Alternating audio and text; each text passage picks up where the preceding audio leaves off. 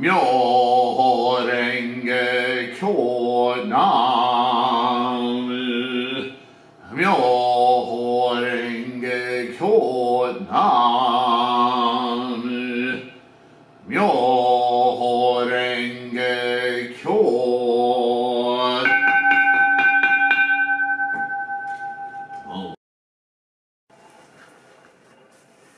Hello everyone, and today we are going to read the Go Show, The Universal Salty Taste. And we're going to see an example of skillful means again, where one subject that's familiar and easy to understand is used to gain understanding of a broader, more deep understanding of the teachings of Shakyamuni Buddha's lifetime and the scholarship of Buddhism throughout the hundreds of years leading up to the advent of Nichiren. So the universal salty taste. There are 6 kinds of flavors. The first is subtle, the second salty, the third pungent, the fourth sour, the fifth sweet, and the sixth bitter. Even if one were to prepare a feast of 100 flavors, if the single flavor of salt were missing, it would be no feast for a great king.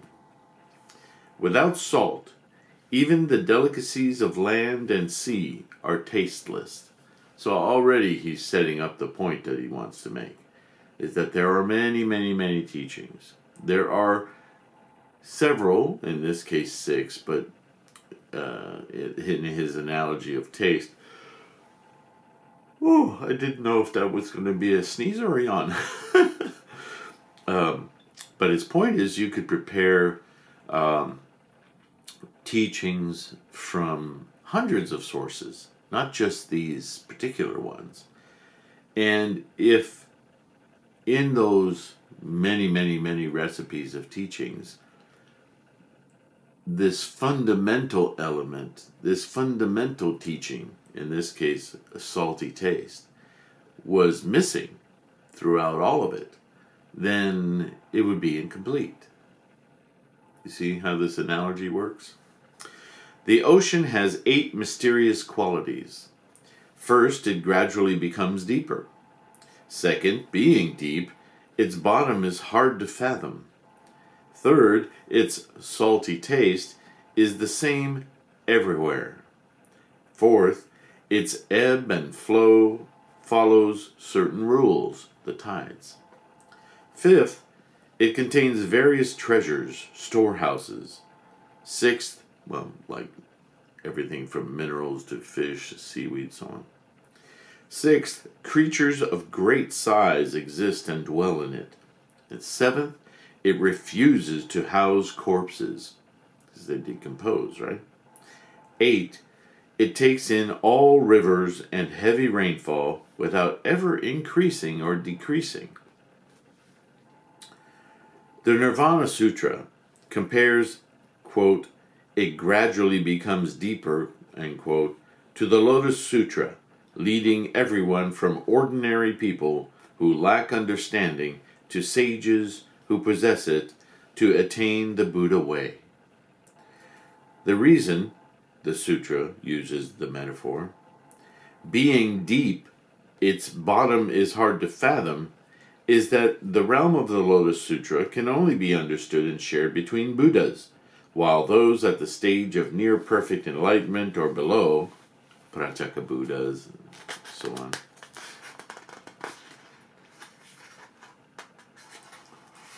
I have page-turning karma. Is unable to master it. Its salty taste is the same everywhere, comprises all rivers which contain no salt, to all sutras other than the Lotus, which offer no way to attain enlightenment. That's a very big statement right there. The Nirvana Sutra compares the water of all the rivers flowing into the sea and becoming salty to the people of different capacities instructed through the various provisional teachings who attain the Buddha way when they take resolute mind and conviction in the Lotus Sutra. It compares its ebb and flow to following certain rules to upholders of the law who, even though they were to lose their lives, would attain the stage of non-regression. It compares, quote, it contains various treasure storehouses to the countless practices and good deeds of all the Buddhas and the Bodhisattvas and the blessings of the various paramitas being contained in the law. The reason for, quote, creatures of great size exist and dwell in it, end quote, is that because the Buddhas and Bodhisattvas possess great wisdom, they are called creatures of great size, and that their great bodies, great aspiring minds, great distinguishing features, great evil conquering force, great preaching, great authority, great transcendental powers, great compassion, and great pity all arise naturally from the Lotus Sutra. The reason for, quote, it refuses to house corpses, end quote, is that with the Lotus Sutra one can free oneself for all eternity from slander and incorrigible disbelief. The reason for, quote, without either increasing or decreasing, end quote, is that the heart of the Lotus Sutra is the universality of the Buddha nature in all living beings. The brine in a tub or jar of pickled vines ebbs and flows in accordance with the brine of the sea. This is from a saying or story. One who upholds the Lotus Sutra and is subjected to imprisonment is like the salt in a tub or jar, while the thus come one Shakyamuni who freed himself from the burning house is like the salt of the sea. To condemn one who holds the lotus is to condemn the thus come one Shakyamuni. How astonished Brahma, Shakra, and the 4 heavenly kings must be! If not now, when will the 10 demon daughters vow to split the head of one who persecutes a follower of the lotus into 7 pieces be carried out? Ajatashatru, who had imprisoned King Bimbisara, suddenly broke out in virulent sores in his present existence. How can one who has imprisoned an upholder of the lotus not suffer from virulent sores in this existence? So this is an interesting little piece of writing. On the one hand, it once again exhorts the listeners and the readers to understand the place, the supremacy of the Lotus Sutra. Supremacy in that it is the culminating teachings. Notice the analogy. He didn't say that the ocean exists without all of the other contributors, the rivers, the rains, and so forth.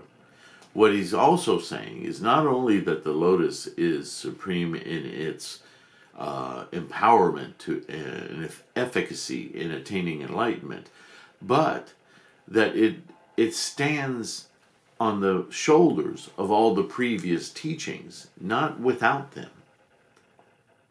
Nichiren very much respects Shakyamuni Buddha's exhortation to study broadly all of the Buddhist teachings, scholarship, as well as non-Buddhist.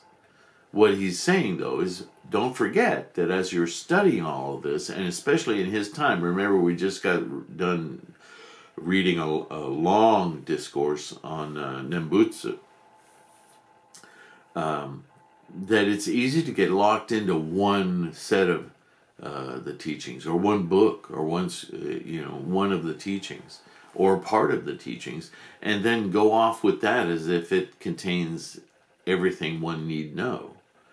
But once again, the point is made about scholarship. Buddhism is a study practice.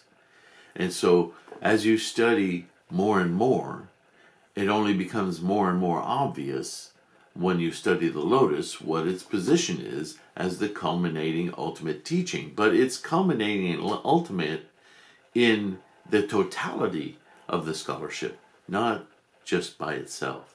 Although it does perform with that previous knowledge something quite unique, not found in all of the other teachings.